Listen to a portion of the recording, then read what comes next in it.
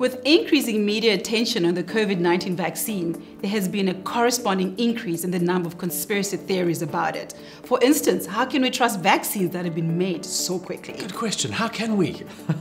What few people know is that Oxford University researchers had already done a lot of work before 2020 on developing a vaccine which could be adapted to tackle different diseases and, given the current situation, could be further developed to tackle different pandemics in the future should they arrive.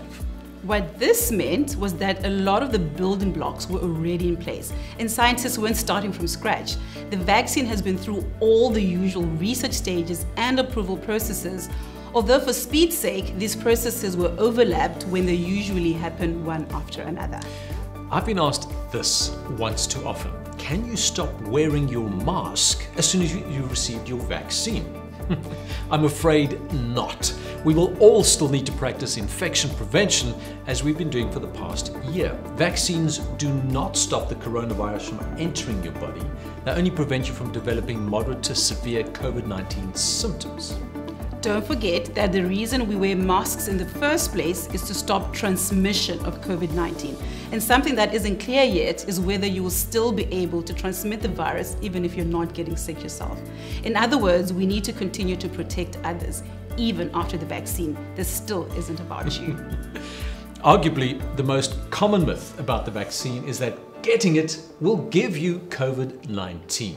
In a word, or maybe two, fake news. The vaccine for COVID-19 cannot and will not give you COVID-19. Now, that's because the vaccine instructs your cells to reproduce a protein that is part of the SARS-CoV-2 coronavirus, which helps your body recognize and fight the virus if and or when it comes along. The COVID-19 vaccine does not contain the SARS-CoV-2 virus itself, so you cannot get COVID-19 from the vaccine. We've said that so often. You cannot get COVID-19 from the vaccine. As for side effects, the COVID-19 vaccine may have a few, but the vast majority are short-term and certainly not terrible, serious, or dangerous.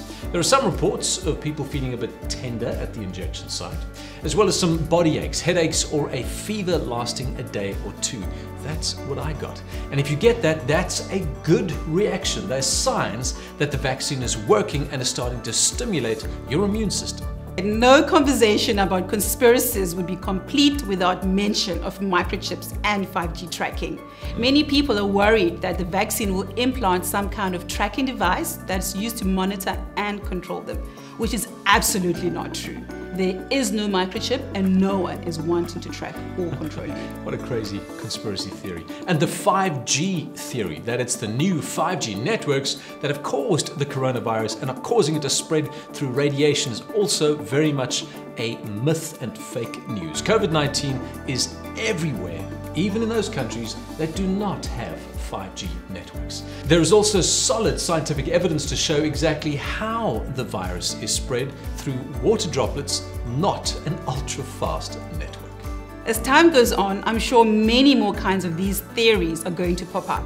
I'd suggest that before you forward the latest WhatsApp voice note, video, or email, or even news article, you do your own research using a reliable and, most importantly, a verified source. Yep, and your mother-in-law is not a verifiable source. We're in the middle of a pandemic, and it takes all of us to protect ourselves and to protect others too.